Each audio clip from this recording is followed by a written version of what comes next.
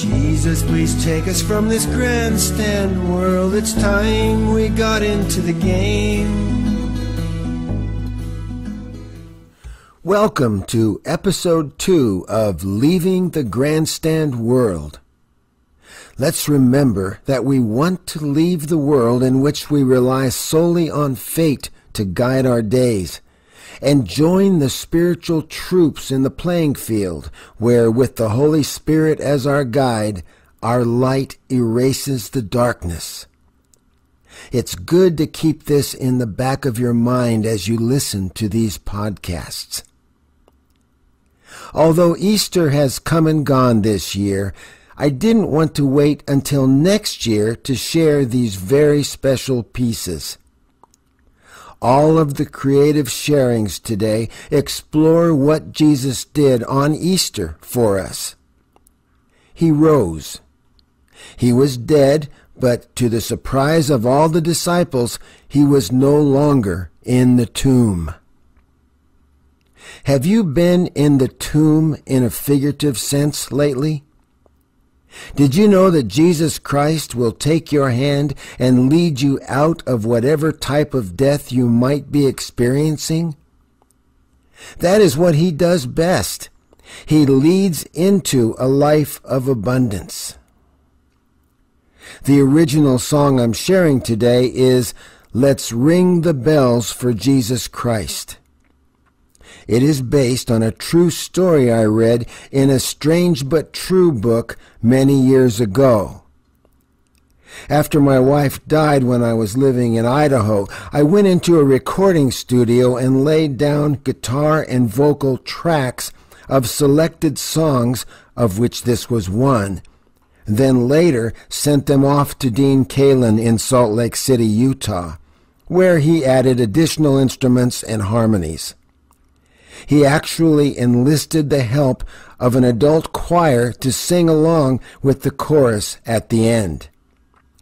This song tells what happened when a town under siege by Napoleon chooses to ring the church bells on Easter. Enjoy it.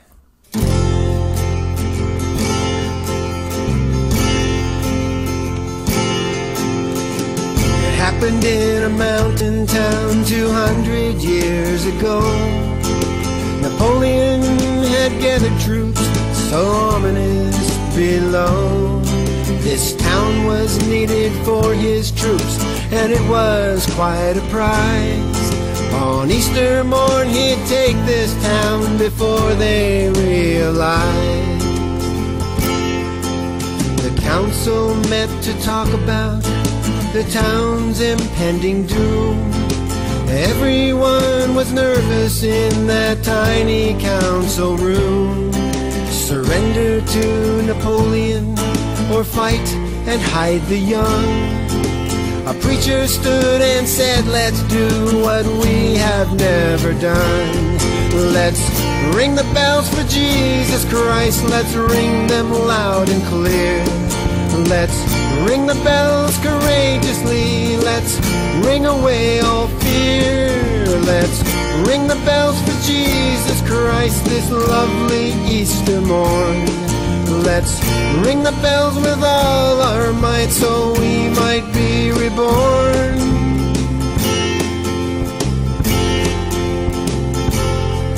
That Easter morn the sky was filled with bells that rang and rang.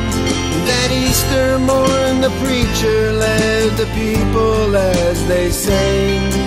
And then that army turned and fled because the bells had rung. They thought an army larger than their own had finally come. Let's ring the bells for Jesus Christ. Let's ring them loud and clear. Let's ring the bells courageously. Let's ring away all fear. Let's ring the bells for Jesus Christ this lovely Easter morn. Let's ring the bells with all our might so we might be reborn.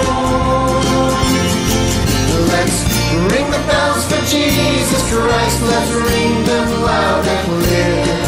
Let's ring the bells courageously. Let's Let's ring away all fear. Let's ring the bells for Jesus Christ this lovely Easter morn. Let's ring the bells with all our might so we might be reborn. Let's ring the bells for Jesus Christ. Let's ring them loud and clear. Let's ring the bells courageously. Let's ring away all fear.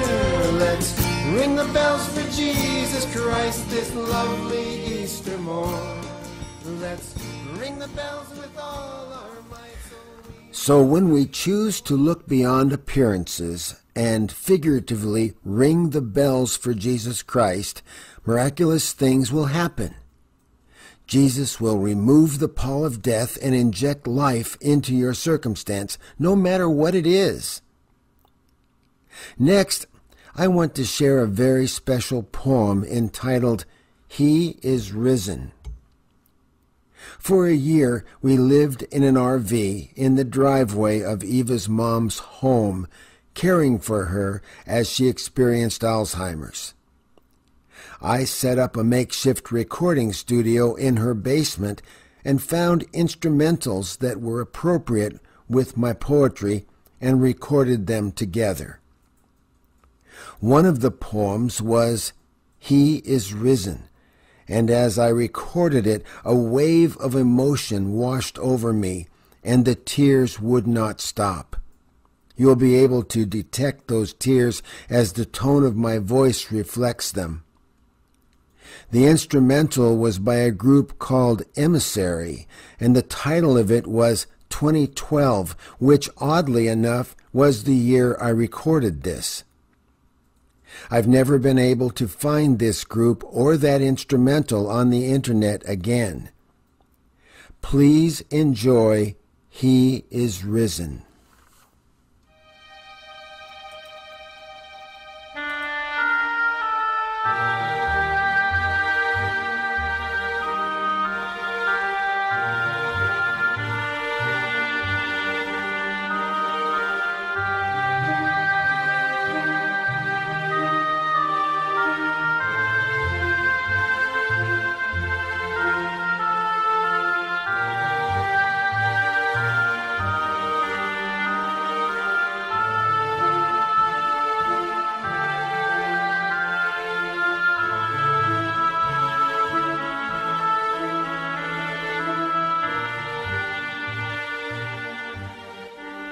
He is risen.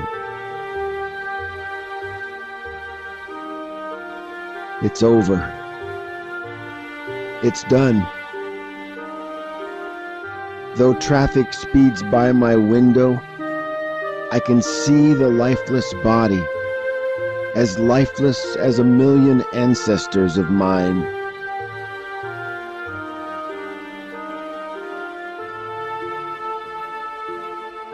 Though birds chatter life out my window, I can see the body in state, lying there, so still, so very still.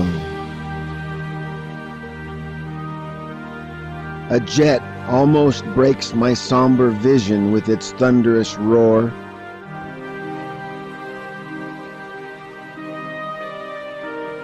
I see his hand twitch. I see his eyelids squeeze tight, then flash open, revealing so much love, so much compassion for the people who killed him.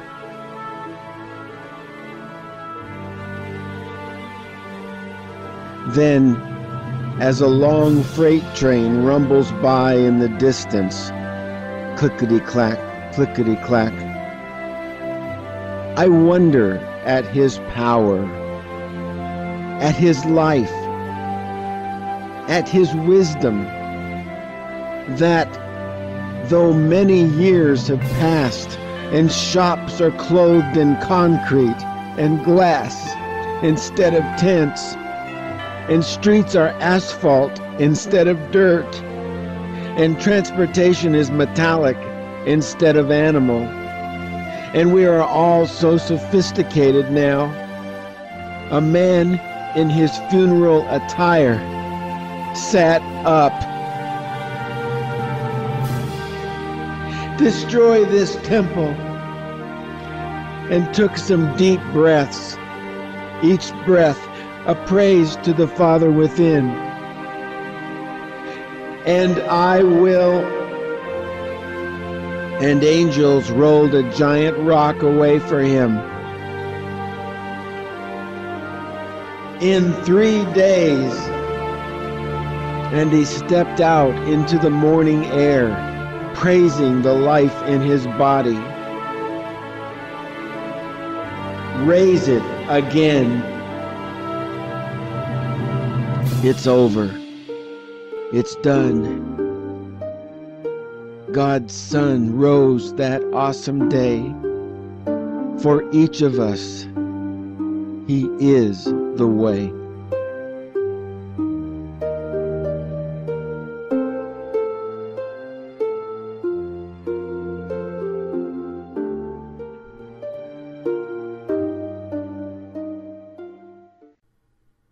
These next 2 short pieces come from my book, A Holy Hodgepodge, in which I gathered a bunch of various writings from my personal archive of writings not in other books. In each of the true stories, the Holy Spirit shows up to inject life into a dismal situation. Notice that, and celebrate your freedom from your dismal circumstances. Enjoy these stories. Here is the pedestrian overpass. I tried to remain solemn. That was my mood as I started off on a Saturday afternoon walk, and I had no desire to change it. As I sauntered toward the campus of a local community college, the thin cloud cover and the freezing temperatures reflected my mental attitude. I was deep in thought about small things, little aches and pains, little irritants that were sandpapering the edges of my life. 2 children, laughing, ran past me. That was rude of them. They had no business interrupting my solemnity. I slowed down so they could hurry past. Walking on, breathing deeply the fresh, crisp air. I was halfway through the campus then, reflecting about my life. Soon I came to a major thoroughfare on the other side of the campus, and I decided to go north on it. There was a junior high school nearby and a pedestrian overpass just ahead. I decided it would be somewhat interesting to climb that pedestrian overpass and observe the traffic. Above it all, I could watch the cars go under me, each one a shell, holding a driver and maybe passengers, all living their separate lives, all going to their separate places, all doing their separate things. I could get even more contemplative and withdrawn, which was attractive to me at that moment. I climbed the walkway, circling around higher and higher, then walked out over the street. Traffic roared under me, and I was sure that people in those cars and trucks were completely unconcerned with my observation of them. So what if some clown was up on the pedestrian overpass watching them? What difference would it make to them? What interest could they possibly have in me? As I watched the traffic flow under me, I began to stare indifferently into the private worlds of the people's vehicles. But then, completely unexpectedly, one person waved to me. It caught me off guard. It made me take a quick breath. What was happening? Then, in another car, 2 more people waved at me. Suddenly, most of the people in the cars into which I was staring began waving and smiling. I was shocked at first. This wasn't supposed to happen. This wasn't part of my plan. I had determined that I was going to have a solemn, isolated moment on this cold afternoon on the pedestrian overpass. But, as if by magic, I was catapulted into a different state of mind. It was a conspiracy, I'm positive. My sense of solemnity flew away. Any sense of separation I was feeling dropped from the overpass and dissipated onto the street below. I could sense a meltdown. Something welled up within me that was making me feel, well, joyous. I waved at those who waved at me, and other people in cars and trucks going under the overpass responded. I had been singled out and zapped by a wave of love from random drivers and passengers on the street below this pedestrian overpass. There was nothing I could do to stop their assault. I was defeated in my attempt to remain introspective. My battle was lost. I smiled and laughed and waved at the parade of humanity, who may not have even known the depth in which they had touched me in their travels that day. And next you'll hear, was it just a fluke? The traffic could be heard speeding by on a major thoroughfare below at day's end as we ate our birthday celebration meals out on the patio of my brother-in-law's house. I tried to become genuinely interested in the people there, but on this day it wasn't easy. Fully half of the people attending were strangers to me. Many were teens or children. Suddenly, one of the participants told a joke that garnered a few laughs. My mind searched for a humorous comment that could be attached to it, and I thought of something that would have been fun to say, but by then the joke was over, and conversation had moved to other areas. Sitting out on the patio as the sun was setting, surrounded by the festive chatting and the traffic noises, I became withdrawn. I closed like a sea anemone. As I made the decision to close, I became aware that I didn't really want to do that. My wife was sitting beside me. 2 teens were seated quietly in front of me, and a 3rd teen was at the barbecue turning over some meat for her sandwich. Many adults were also sitting around. Everyone was in his own world. I was in mine. I concentrated on my plate of food in front of me. It was not asking me to participate in any conversations. It just stared back at me and looked and tasted good. That was the kind of relationship I could appreciate for the moment. But still, an uneasiness prevailed. I didn't really want to be so into the food and so out of the relationships with other people. I decided to say a prayer. Quietly, I asked the Holy Spirit to come into my heart and help me not be so withdrawn. Was it a fluke? What happened next was surprising and an observable scientific experience to my mind. The second the prayer was finished, the young girl at the grill turned to me and said, "Hi, Vic," even though she had already said that earlier.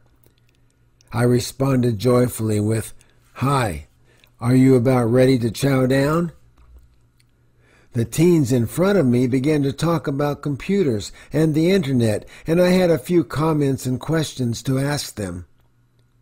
In an instant, the Holy Spirit appeared to have blessed the moment with animation and life. Relationships that could have remained dead sprang forth like flowers with fresh scents and new colorful blossoms. Perhaps the most incredible thing was the joke that was told earlier came up in conversation again. That just doesn't happen too often. And amazingly quick to others, I shot out with the humorous addition that I had thought of earlier. It brought the house down. The key to this whole thing was becoming the observer. I observed that I was in a state of mind that I didn't want to be in. I was feeling isolated and separate from my fellow passengers on this party ship I was sailing. As the observer, I could choose differently. When I did, the Holy Spirit responded instantly. I was no longer a victim of my isolated feelings, but the conqueror of them. I was no longer focused on myself, but in an instant was focused on God's children who surrounded me. And the children of God who surrounded me responded instantly to my prayer. Something in them reached out to the something in me. I wanted to love them. Deep inside them, they wanted to love me. With my prayer, Holy Spirit allowed our wish to come true. Let's Ring the Bells for Jesus Christ is available for free at godlychristianmusic.com. Many of our other songs are there as well. The poetry is available at Amazon as a paperback entitled God is a Poem. To get it with the instrumental, go to audible.com. Your first audiobook is always free there. God bless until next time. Remember to pack your bags and leave the Grandstand World.